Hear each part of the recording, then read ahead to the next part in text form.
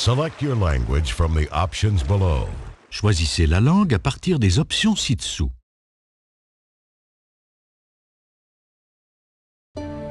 This is the story of Finding Nemo. To play the story right now, press the flashing forward button. You can move through the story by using the forward and back buttons. You can switch between playing the story or reading it yourself by clicking the mode button. Click the pause button to make the story pause or run. You can choose which scene to play by using the scene selector. You can choose your language by using the language selector. You can quit at any time by pressing the quit button. So press the flashing forward button and let's begin now.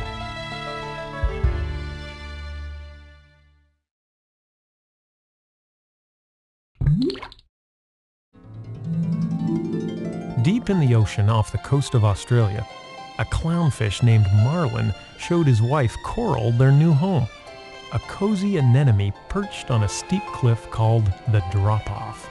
So you do like it, don't you? You're gonna wake the kids. Coral gazed at a nearby grotto that was filled with hundreds of fish eggs. We still have to name them. I like Nemo. The happy couple played and teased each other, sharing their dreams of parenthood. As Marlin watched, Coral swam outside, straight into the view of a hungry barracuda. Coral, worried about the eggs, edged toward the grotto. Marlin tried to stop her. Coral, don't! They'll be fine. Just get inside you right now. Coral broke for the grotto. The barracuda attacked. Marlin tried to block the hungry fish, but was knocked against the cliff, and everything went black.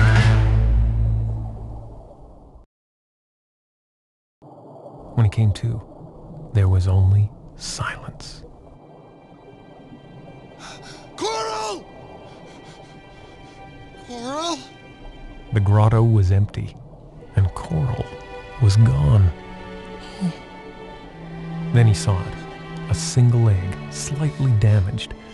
Marlin cradled the egg in his fin. I promise I will never let anything happen to you, Nemo.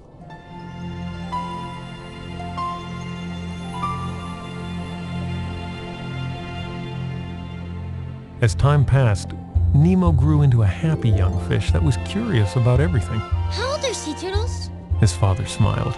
Well, you know what? If I ever meet a sea turtle, I'll ask him. Nemo longed for adventure, but Marlin, determined to protect him, barely let Nemo out of his sight. Mom, look at me. On Nemo's first day of school, Marlin panicked when he learned the class was going on a field trip to the Drop-Off. You get close. Swimming after them, he heard Nemo and his new friends daring each other to swim out over the edge. Marlin called out to his son. Nemo! You know you can't swim well. I can swim fine, Dad, okay? No, it's not okay. You know what? We'll start school in a year or two. Nemo glared at him. I hate you. In defiance, Nemo darted up toward a boat on the surface. His father yelled after him. Get back here! I said get back here now! As Nemo swam, a diver appeared behind him.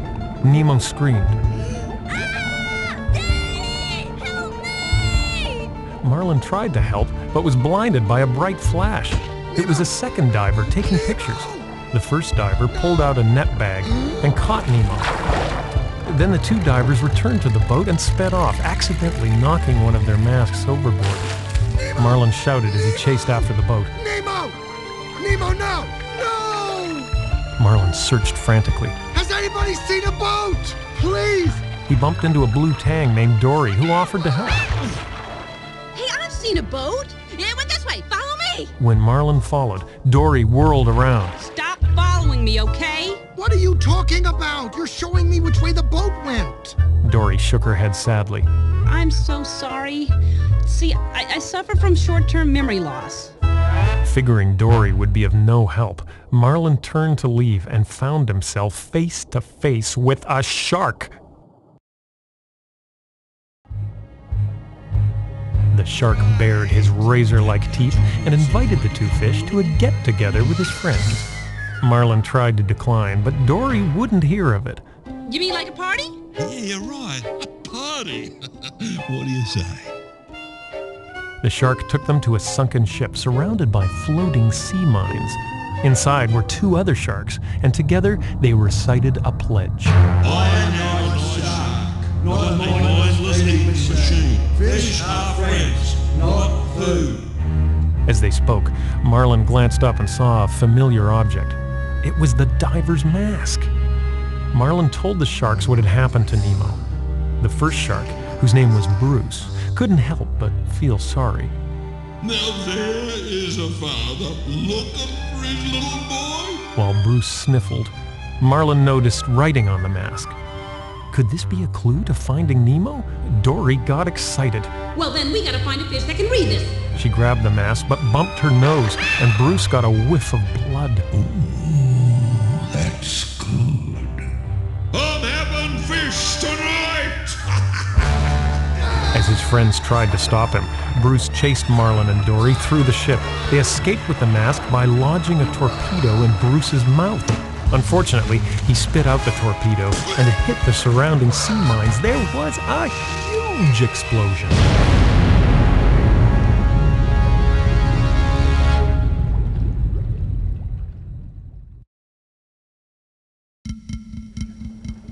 Miles away, Nemo found himself in a fish tank at a dentist's office with a goofy gang of tropical fish. All of them had come from pet stores except for their leader, Gil. Like Nemo, Gil had grown up in the ocean, and he had a damaged fin from his attempts to escape the tank. The gang and their friend Nigel, a pelican, amused themselves by watching the dentist work. Approaching the tank, the dentist showed Nemo a photo of Darla, his 7-year-old niece. She's gonna be here Friday to pick you up. You're her present. The fish gasped. Darla was a fish killer. That night, Nemo's new friends held a ceremony at the tank's bubbling volcano, led by Bloat, the blowfish. Nemo, you have been called forth to the summit of Mount Wanahakalugi to join with us in the fraternal bonds of tankhood. If you are able to swim through the ring of fire! A ring of bubbles shot out, and Nemo swam through. Cheering, the fish named him Sharkbait. Gil swam forward. Okay, Sharkbait's one of us now. Agreed? We're gonna get him out of here. We're gonna help him escape. Gil explained. If they could jam the filter, the dentist would have to clean the tank. When he put the fish in plastic bags, they could escape by rolling out the window and into the harbor. The next day, Gil saw the dentist leave the room. That's your cue, Sharkbait. Swimming to the surface, Nemo leaped into the filter and wedged a pebble between the gears. The fan stopped, shutting down the filter. I got it! But as Nemo swam to escape, the pebble came loose, and the filter started up again, sucking Nemo toward the fan blades. Gil yanked the plant from the tank floor and fed it into the filter. Sharkbait, grab hold of it! Nemo grabbed the tip of it, and the gang pulled him to safety. Gil knew he could never risk Nemo's life again. No, we're done. Beneath the ocean, Marlin and Dory had survived the submarine explosion, but the diver's mask had fallen into a deep crevice. Swimming into the darkness, they saw a light. It was a lure on the antenna of a vicious anglerfish. As the hungry fish closed in, it lit up the sea floor. There was the mask. Suddenly, Dory remembered she could read human. Marlin courageously held the light while she read. P. Sherman, 42 Wallaby Way, Sydney. Then Marlin cried out, "Duck!" The anglerfish crashed above them, wedging himself between the mask and a rock. Marlin breathed a sigh of relief. They were still alive.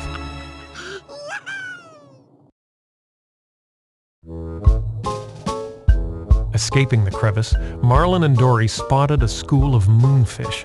The moonfish liked Dory and entertained her with impressions of a lobster, a clipper ship, even Marlin. When asked, her new friends provided directions to Sydney. What you want to do is follow the EAC. That's East Australian Current. That direction. Marlin and Dory headed for the EAC, but in their path was a forest of deadly jellyfish. Marlin made it through, but a jellyfish stung Dory and trapped her in its tentacles. Marlin pulled her out, but the stings had made him weak and tired. The last thing he saw was the silhouette of a giant sea turtle. When Marlin came to, he was lying on a sea turtle's shell. The turtle spoke. Dude! Name's Crush. Okay, Crush. Listen, I need to get to the East Australian Current. EAC? You're riding it, dude! Around them, hundreds of sea turtles rode a ribbon of blue. One of them, Crush's son Squirt, was playing with Dory. When they finished playing, Marlin told Squirt the story of his search for Nemo. I live on this reef, a long, long way from here. Squirt told the story to a lobster. The lobster told a dolphin, and soon the news spread all the way to Sydney, where Nigel the pelican heard it.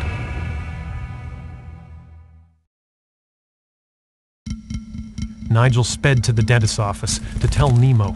Your dad's been fighting the entire ocean looking for you. And the word is he's headed this way, right now, to Sydney. My father? Marlin? Nigel nodded. That's it, Marlin, the little clownfish from the reef. Really? Inspired, Nemo grabbed a pebble and leaped into the filter again. This time, the pebble stuck, stopping the filter. Gil and the others cheered. Sharkbait, you did it! Now the tank fish had to get the tank dirty, so the dentist would have to clean it. Outside Sydney, Marlin and Dory said goodbye to the sea turtles and left the EAC. Despite Marlin's best efforts to stop her, Dory asked a whale for directions in whale talk. As the whale swam closer, hundreds of screaming shrimp raced past. But it was too late. Marlin and Dory were swept into the whale's mouth. Marlin was upset. He had come too far to end his trip like this. Dory, meanwhile, remained optimistic. As the whale raised his tongue, she asked him what was going on. He says it's time to let go. Everything's gonna be all right. Marlin gulped and let go. They shot down the whale's throat and up the spout, high into the air. Before them lay the skyline of Sydney. In the dentist's office, the tank fish woke up Friday morning to a shocking sight. The tank was clean. The filter had been changed during the night, ruining their escape plan. To make matters worse, the dentist slipped a net into the water, capturing Nemo. Gil, thinking fast, charged into the net and shouted to Nemo. Swim down! He did, pulling down the net, and they escaped. But as Nemo fled, he swam straight into a plastic bag the dentist was holding. As the dentist lifted him out, the office door slammed open with a crash. Darla had arrived. In Sydney Harbor, Marlin searched for the boat that took Nemo. Come on, Dory, we're gonna find it. Suddenly, a pelican dove from the sky and scooped them up in its beak. It landed on a pier and tried to swallow them. Marlin wedged himself in its throat. No! I didn't come this far to be breakfast! The pelican coughed. His friend Nigel came to help him, and out flopped the fish. Marlin gasped. I gotta find my son Nemo! Nigel grinned. Hey, I know where your son is. But he wasn't the only one watching. A flock of hungry seagulls swooped down on Marlin and Dory. Nigel rescued them and sped off toward the city. Everybody hold on!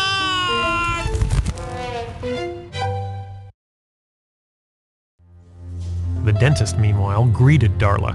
But when he reached for the plastic bag, he saw Nemo inside, apparently dead. Nemo winked, and the gang cheered. He's gonna get flushed down the toilet. He's gonna get out of here. But the dentist headed to the trash can instead. Oh, no, not the trash can! Nemo, no!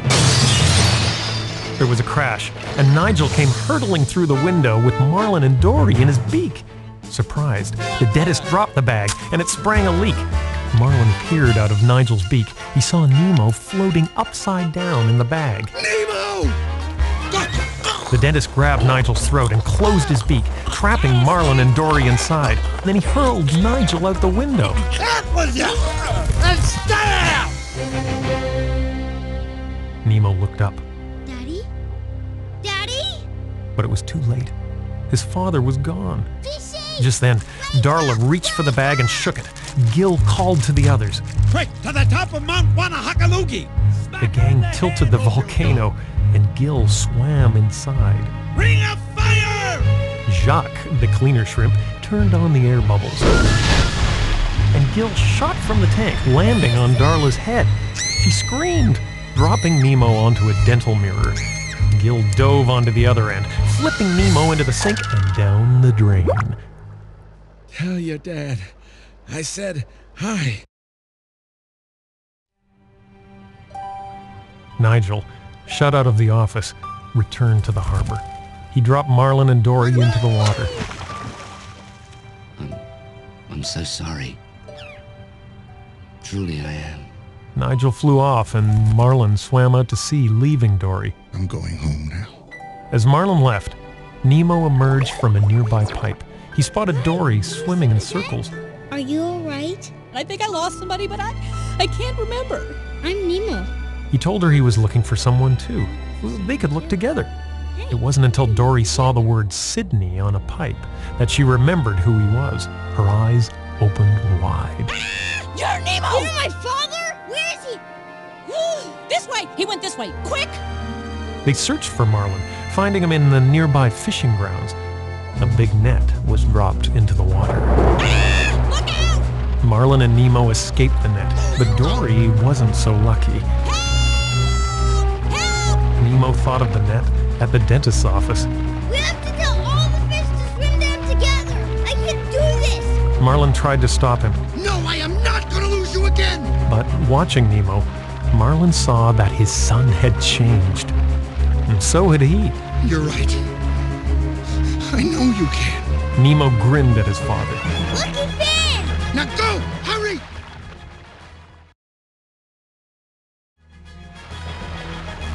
As the net rose, Nemo swam up inside. We have to tell everybody to Swim down together! Swim down! It was Marlin, just outside, helping spread the word. You understand? The fish swam down. Little by little, the net stopped rising and began to move down. Finally, it broke off from the boat and unraveled. Dory and the others were free. But one fish was missing. On the ocean floor, Nemo lay trapped beneath the net.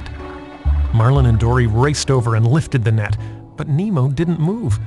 Marlin gasped. Nemo! Nemo? The little clownfish lay motionless. Then, after a moment, he coughed. Daddy, Marlin sighed. Oh, thank goodness. Dad, I don't hate you. Oh, no. I'm so sorry, Nemo.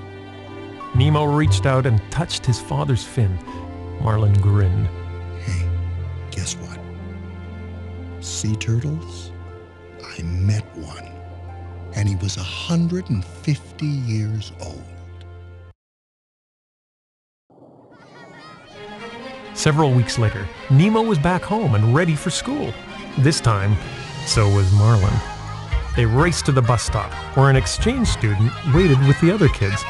It was Squirt! I'm from the EAC, dude. 3 sharks passed by overhead. They parted to reveal Dory. Thanks, guys.